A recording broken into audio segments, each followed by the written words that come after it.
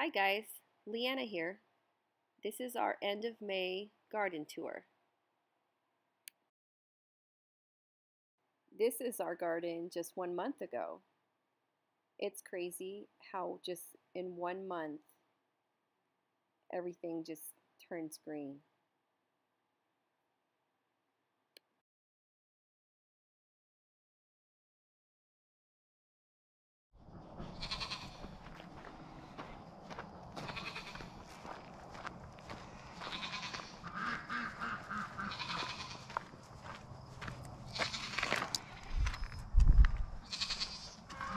This is the part of the garden that we had started in 2020, and this is the new part.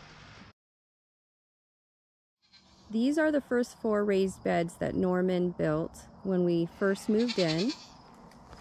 This first bed, we grew this from seed. These are beefsteak tomatoes.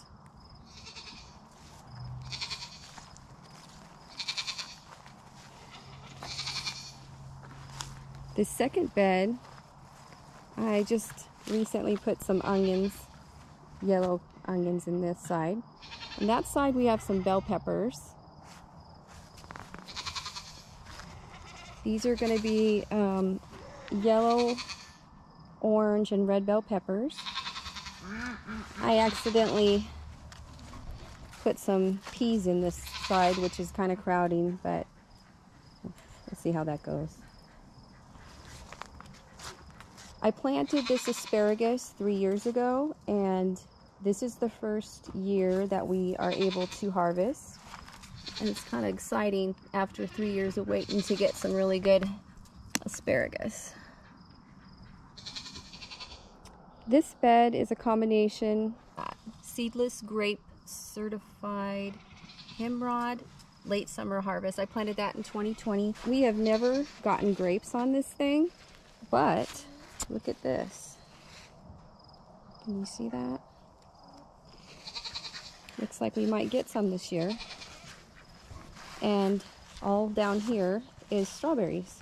We planted those, I think, the first summer, and they keep coming back. They are from Stark Brothers, and they've done really well for us.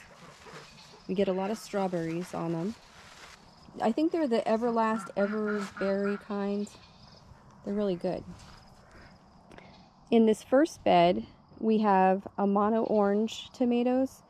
Those are huge, almost 2-pounder tomatoes. They're like beefsteak tomatoes, and they're bright orange, which will be pretty. I planted some little marigolds in there.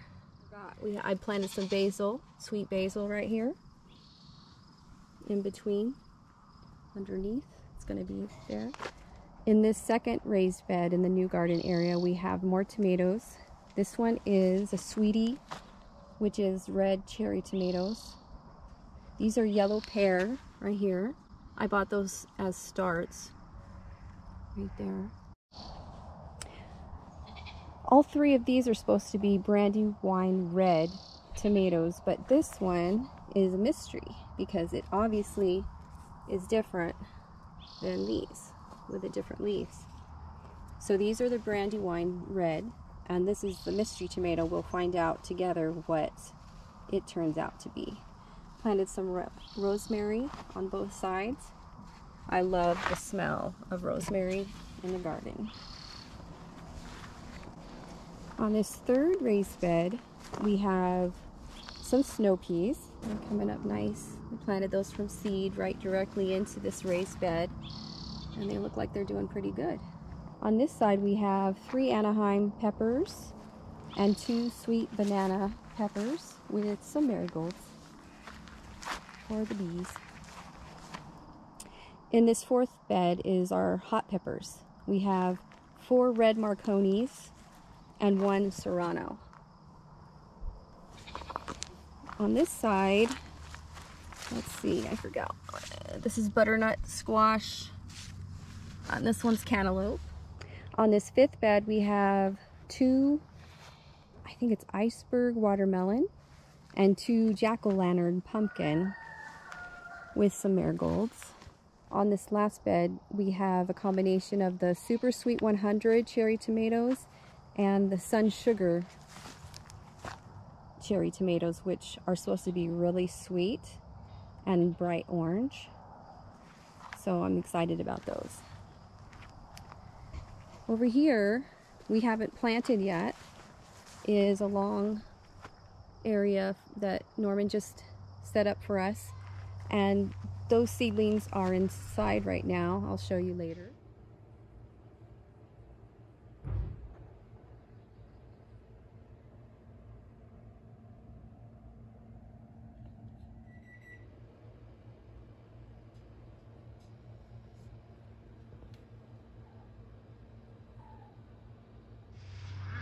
But that's going to be a lot of the bigger viney kind of plants. Like, I think we're going to have at least 12 more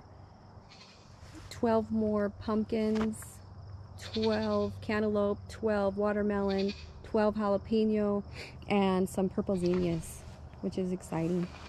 These I might move, these bell peppers right here, I might move over here. I just planted them there temporarily because I ran out of bed space. So now for the tour of our berries. I'll start with the yucky ones that aren't doing good, is these two blueberry ones right here. These were actually planted the first year we're here, but they are just not doing good in their space, so we're gonna probably move them. I don't know if you could see them through all these weeds, but these over here are honeyberries. I got them at Stark Brothers. There's 4 different varieties, and I'm really excited because these were not thriving until this year. They were just barely hanging in there, and now if you look, you can see we have some berries coming. Very excited. This particular one, the berry blue honeyberry. So these are 4 honeyberries right here. Okay, so I'm going to start with the berries that we've had for 3 years, so you can see how they're doing. These blackberries over here aren't doing that great.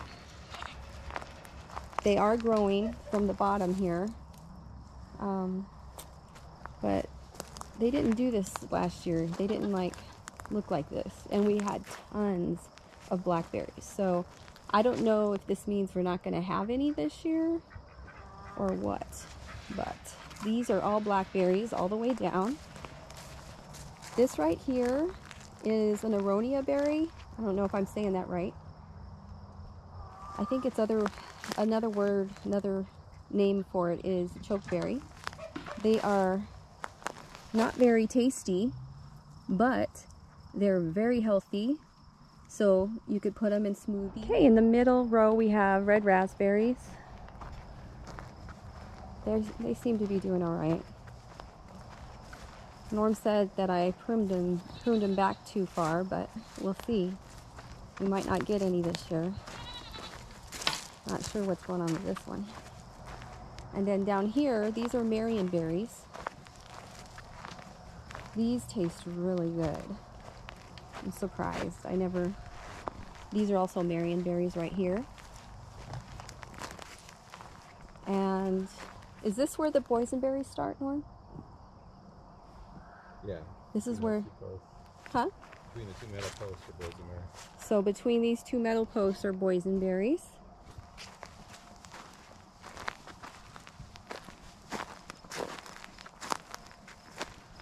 Now up here are the best tasting berries that we have. And these are called the fall gold raspberries. And we ended up moving some of the starts into the new garden, as you'll see. I had to come back out here because somehow I lost a clip of the new rows of vines here, the new berries. This first row is blueberries. This second row is raspberries, red raspberries. And this third row is the yellow golden berries, the real sweet ones. And then over here are those trees we planted. So anyway, this is the May garden tour. We're in the middle of a forest in Idaho, North Idaho. And because we're in the forest, we have deer. And unfortunately, deer want to eat all my plants.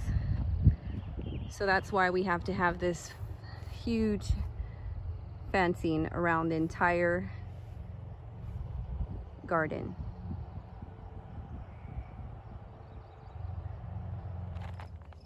I almost forgot, I have planted here on this line against the back fence of the new portion of the garden, sunflowers, those mammoth sunflowers. I can't wait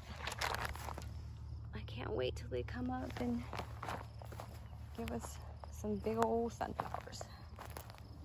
A lot of them didn't make it. I had to replant some, but these made it.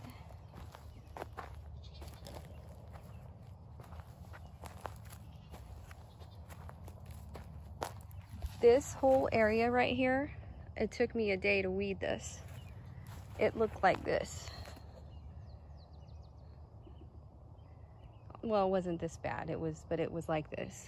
And I thought that the weeds had smothered out my sunflowers, but Sean and I came through. I showed him what those are supposed to look like, and hopefully those are the sunflowers that we saved out of all those weeds.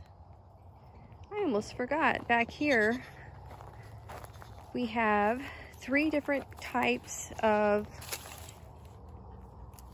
elderberry. We have the York, Adams, and John elderberries. These 3 are elderberries, and they are really growing. And over here we have a black currant, and actually this is the black currant. They called black consort currant. And this is the red, I forget what kind of red currant it is. This is a red currant, but these are actually starting to have berries. So we'll have some currants this year. So these are our 2 new currants. They're white currants that I got from my new friend Susie in Spirit Lake. I met her on Facebook, and she's offering these white currant starts, which I have the red and the black, but I didn't have white, and I heard those are really actually sweeter than the red and the black, so we'll see. We have some josta berries that are doing incredibly well. These were the first to green out. They're like just sticks in the winter, and look how lush they are now. It's only the end of May, so I think we'll have a lot of josta berries. Yeah. And these are some cherry trees that we planted in 2020. Look how thick this is. I think the reason, this is a Bing cherry. I think the reason this one is doing so good is because it's so close to the goat area. So we have a lot of goat compost there. This one, so 2 of these are Bing, and one's a super sweet Stella cherry, I think. They're doing really good. Look how big that trunk is already for only being 3 years in the ground. I can't wait to get cherries from these trees. Yeah. The rest of this video will be showing some pretty flowers and things growing outside of the fenced garden. These are things I didn't plant, but they come up each year, like these irises. We have really pretty purple irises growing.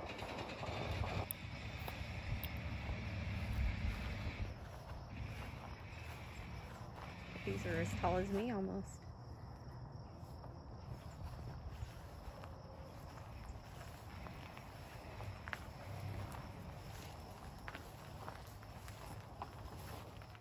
We have some rhubarb hiding underneath some trees over here. It's pretty big. I think it's ready to harvest, Norm. It's huge this year. It is.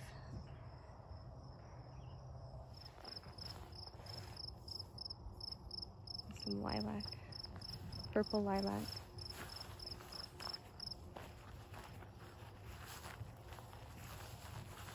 It smells so good.